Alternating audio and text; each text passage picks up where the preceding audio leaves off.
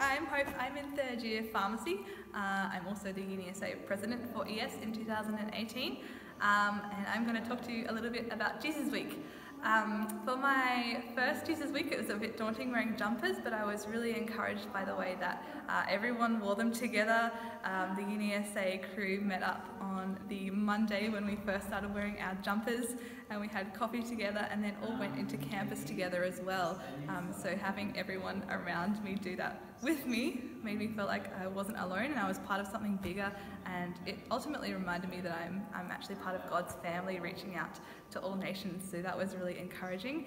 I think in terms of talking to my friends, something that was memorable was as I had conversations earlier in the year and over first year, even leading into second year, people became more open to talking about it. They kind of had a familiarity with the fact that I was a Christian, with the fact that I was doing this Jesus Week thing, and so even by the second time around when I did Jesus Week, people knew what it was about and they were actually more open to coming along.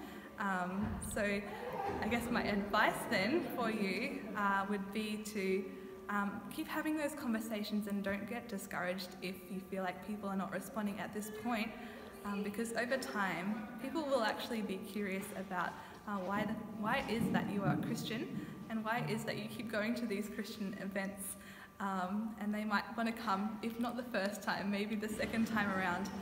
And so be faithful in prayer as well. Don't be discouraged, but take heart, for God has overcome the world.